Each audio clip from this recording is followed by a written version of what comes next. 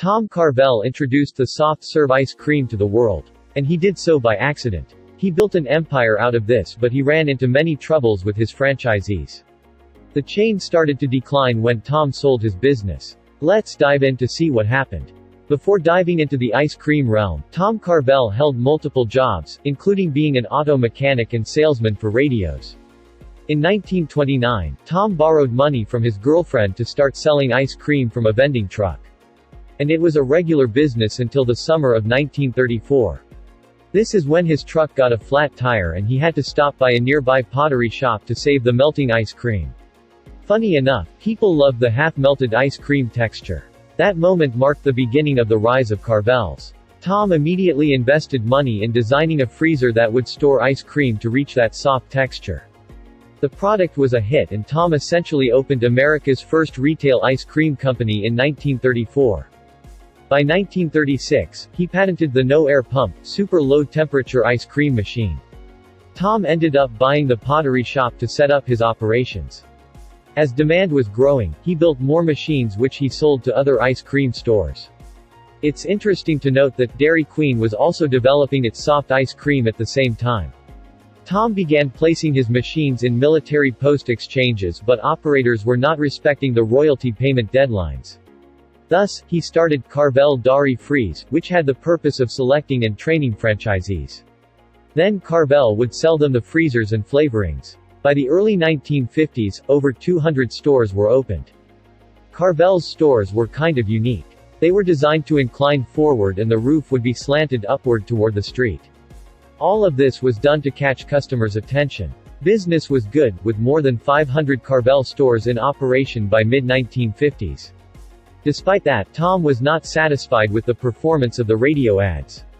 He thus decided to star himself in TV ads, designing his own campaigns. Carvel was amongst the top 3 soft-serve ice cream companies, competing with Dairy Queen and Tasty Freeze. To stay ahead of the curve, a dedicated ice cream supermarket was opened in 1956, where Carvel sold ice cream novelties. Now here comes the troubles. Franchisees were not satisfied with the terms of the contract. Carvel charged a higher initiation fee compared to others and restricted the list of authorized dairies from which franchisees could source the materials. In the late 1950s, some franchisees took Carvel to court, but by mid-1960s, the U.S. Supreme Court rejected the franchisees' appeal. The FTC also dismissed a complaint regarding the restriction on the sources of supply. All of this resulted in Carvel losing most of their franchisees. But that did not stop Carvel from taking over them as company-operated stores. Here's something I found interesting. Carvel bought a motel and converted it into the Carvel Inn. Tom used the site as the company's headquarters and held franchisee conventions there. The company even bought a Dugan's Bakery chain and All-American Sports City, a development that housed a community center and a golf course. By 1969, they had filed for an IPO with revenue surpassing $15 million. Then began expansion across the U.S., opening stores mostly in the eastern states. The product line was expanded to include hard ice cream and take-home products such as ice cream cakes, sandwiches and desserts. It seems that the acquisitions weighed on net income at first, with Carvel posting losses in early 1970s. But the main business continued to thrive, with more than 700 Carvel stores in operations and revenue surpassing the $40 million mark in mid-1970s.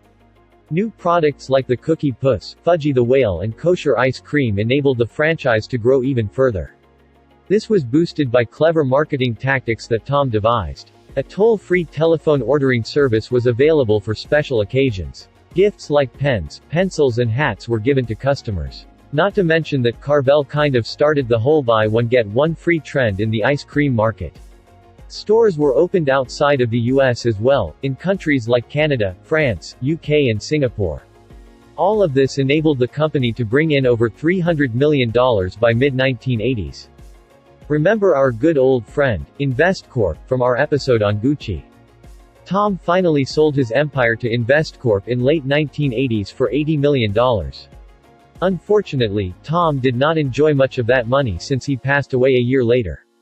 Carvel started to decline from there, both in terms of revenues and stores. franchisees did not agree to spend thousands of dollars in renovating the stores according to corporate's plan. Of course, InvestCorp tried to remedy the situation. New advertising campaigns were rolled out, a revamped direct mail service was launched, and even more products were introduced. The chain was also increasing its presence in supermarkets and stadiums. But franchisees started dropping off again and the number of stores dropped below 500 by mid-1990s. The franchising terms were less attractive than other chains and the supermarket partnership seemed to cannibalize store sales for franchisees. By the start of the millennium, the number of stores dropped to below 400 but Carvel increased their presence to over 4,000 supermarkets. Revenues fell to around $200 million and the chain was eventually sold to Roark Capital in 2001. The private equity firm vowed to turn around the failing franchise. The chain barely increased their store presence but greatly increased their footprint to over 8,000 supermarkets. Here is something I dug up. According to data from the Small Business Administration, Carvel franchisees had a 41% failure rate on their loans for years 2000 through 2008. This is compared to Dairy Queen's 5.8% and Foster Freeze's 9% in the same time period. From that data, I gather that Carvel does not do a great job at selecting their franchisees.